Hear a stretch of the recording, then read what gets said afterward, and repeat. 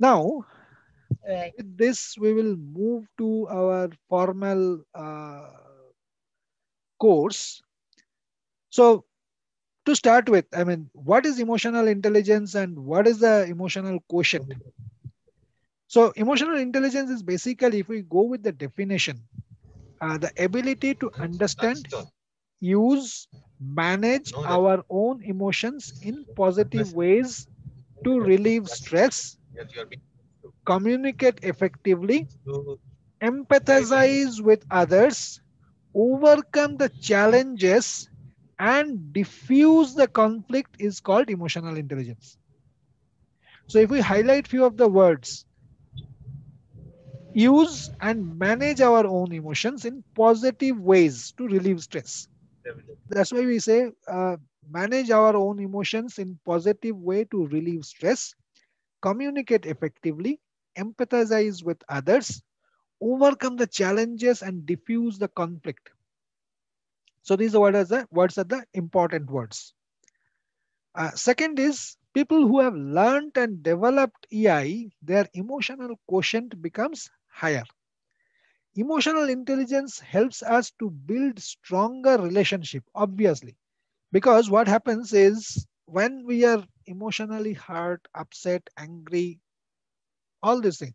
See, when we are happy, the interesting part is when we are happy, when something great happened to our life, when that time our reactions are kind of predictable. I mean, if say for example, you guys, when your first child is born, nobody will say, "Oh, I got a child." Oh, nobody will react like that, right? But similarly, in the work, when we got a promotion or fantastic hike and all these things, obviously everybody will be happy, and that reaction or that outcome is expected.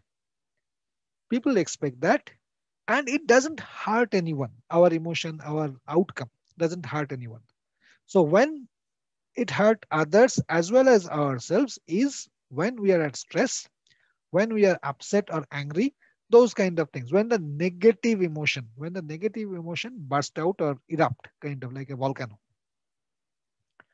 Um, unfortunately, this emotional intelligence, as I was mentioning, is not formally being taught in many of the places, which, but ever since I learned it, I started strongly believe that everybody should be taught this part so that our emotional behavior, emotional outcome becomes much more easy, predictable, and people ultimately at the end of the day, what will happen is people will love us, people will like us. Let's think little practical ways of our. Let's move on to our emotional intelligence or our emotional quotient. Now let's think about any typical working day and identify three different emotions that we encounter quite often. Uh, Say, for example, when we have given a task with a very tight deadline, how do we feel? Or when we kind of fail to achieve certain things which has been given to us, how do we feel or what do we feel? Those kind of things. Now, once we think about those emotional reactions, then next point is, do we feel frustrated for various different reasons? Again, as I was mentioning earlier, that when we are happy, when something good happened to us, obviously we feel good. I mean, there is no second thought, there is no second point on that. Now, the problem occurs when not so good thing happened with us, right? Then only we feel frustrated and angry and upset and all these things. So we need to identify what all things that triggers the frustration, anger, um, and yeah, and stress, those kind of emotions. When we feel anxiety, so one thing we need to, I mean, why we are focusing on anxiety, stress, frustration, and all these things, because as we know that stress, frustration, anger, these things are not good for both physical and mental health. So we need to, I mean, it's for ourselves, first of all, forget about others, forget about how others feel and all these things. First and foremost, for ourselves, our own benefit, we need to ensure that our behavior, our reaction, our feeling doesn't have any adverse impact on our health. I mean, both physical and mental health. So that part we need to we need to ensure. So because of that, we need to first thing what we need to do is identify the triggers. What all things that triggers our negative emotions or negative reactions. So once we do that, then the next thing what we need to tell to ourselves is getting different type of emotion is natural, as we were discussing earlier also. The purpose of this course or the entire AI learning and all these things is not to learn how to remove emotion or get a different emotion. So let's not say that, okay, this situation we get frustrated. Henceforth, we will not get frustrated, we will be very happy. So tomorrow, if I am working, tomorrow, if I get fired from my job, what people expect, I mean, how people expect us to react. Should we be very happy? Oh, I lost the job, I lost the job. Is it possible? Is it, I mean, is it expected or is it possible that it can really happen? Not really. I mean, if someone really can reach to that level, perhaps he or she became a saint. Let me repeat that the purpose is not to get rid of the emotion or change the emotion completely. No. Now, the purpose of, so I mean, that is the main thing.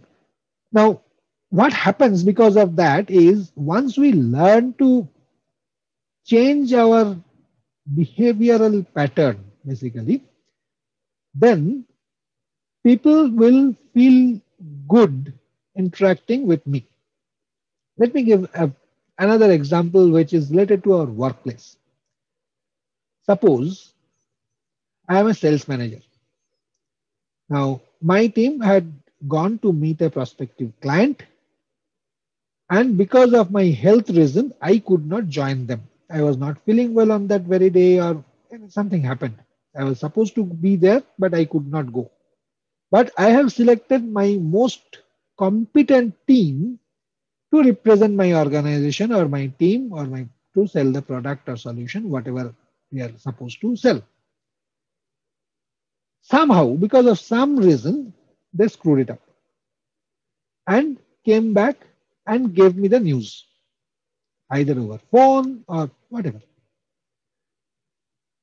Now, how should we feel once we hear that? Should we feel very happy that my team has screwed up the discussion or the possible deal? No, definitely we cannot be happy. Now, as an outburst, as an outcome of that feeling, one there are two possibilities, or multiple possibilities to be precise. One very common is because of the anger, frustration, all these things will start shouting at our team member. What the hell have you done? This is a sure shot deal, blah blah blah blah, and all this thing. Second, we will compose ourselves and ask them the question, what went wrong? What had happened? And understand what actually went wrong. And then tell to my people that what went wrong, what was the mistake they have done, and all these things, and coach them, guide them.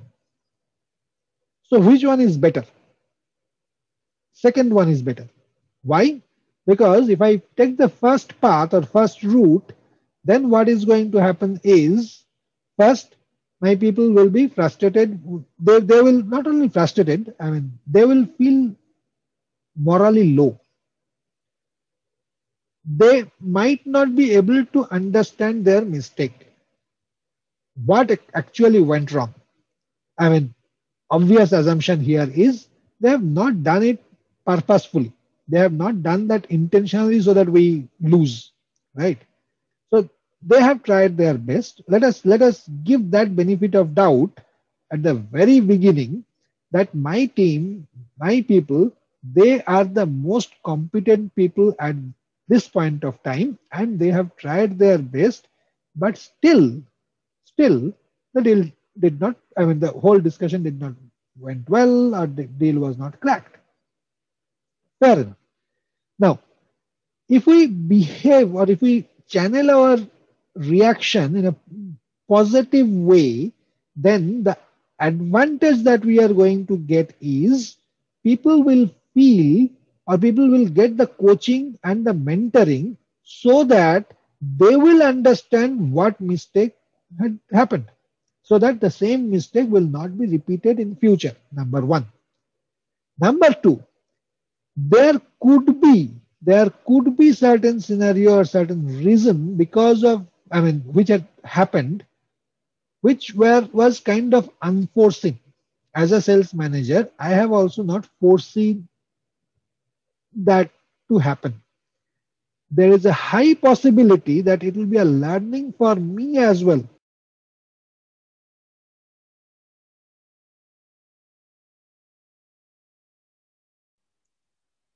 Now, along with this, one more very important thing or discussion or the point comes into the picture. What is that? Which I often call it as moving out of the comfort zone. It's not easy. All of us, by default, tend to stick to our comfort zone.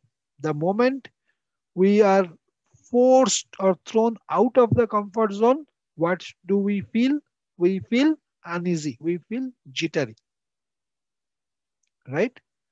Now, it's the sign of a good leader that he or she always try to put himself or herself forcefully, or not forcefully, sorry, I mean voluntarily out of the comfort zone, try something new, something different, or do something differently. Advantage is different horizon, different viewpoint, different angle comes into the picture.